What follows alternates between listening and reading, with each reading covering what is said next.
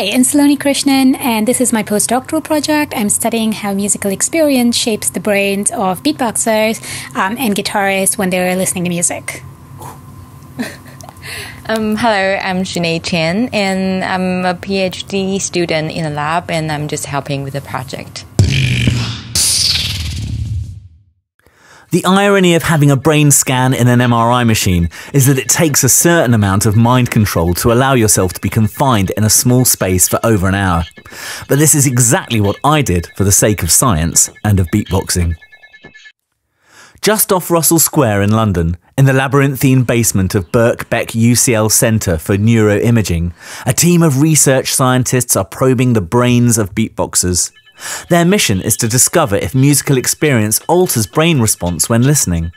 In other words, does the brain of a beatboxer care more when listening to beatboxing as opposed to guitar music?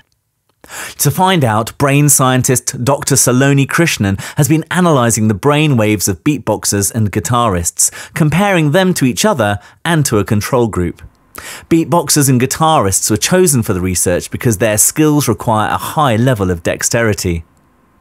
And so, after a rigorous set of checks and rechecks, it's my turn to enter the MRI scanner, while Saloni and Sinead Chen, her postgrad research assistant, look inside my head.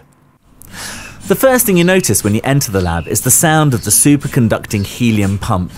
Its rhythm almost sounds organic and human. Then it's on with the in-ear headphones, padded head clamps, and strict instructions to stay absolutely still. The tests included listening to short excerpts of recordings specifically made for the project by superstar beatboxer Reap Swan, as well as a selection of guitar riffs and sound effects. It's just about impossible to work out how much time passed while I was in the scanner, but 3 of the tests were about 20 minutes long, then there were a few sessions that lasted 5 minutes or so. At first I felt a little claustrophobic, and you have to will yourself not to scratch every surfacing itch. The MRI made a series of rapid, dull thuds, a bit like between each audio recording, and during one experiment it made a continuous oscillation that caused me to hear all sorts of beating and psychoacoustic overtones in my mind. To be honest, it was all a bit psychedelic. At other times, as I listened to a range of sound effects such as cans opening and people munching crisps, I had to will myself awake as my mind wanted to drift into sleep. All very odd. When the hour was finally up, I was pleased to be released. Apparently some candidates actually enjoy the experience. For me, I neither enjoyed it nor disliked it. It was an experience. I felt quite dizzy for the following 10 minutes, and then I was led to a soundproof studio to be subjected to a series of psychometric, psychoacoustic and musical tests at the hands of Sinead.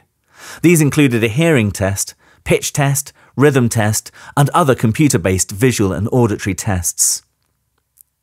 Saloni has nearly finished her research. It's too early to release any results, and after me she still had one more beatboxer to go. As I left the lab, I met Oxbox on his way in. "How was it?" he asked. "Psychedelic," I replied. After 4 hours in the lab, I rode the lift up to street level to fresh air and sunshine, happy that I'd made my small contribution to the science of beatboxing. And I can't wait for the results. You can read my interview with Dr. Saloni Krishnan on humanbeatbox.com. Peace. Tight out.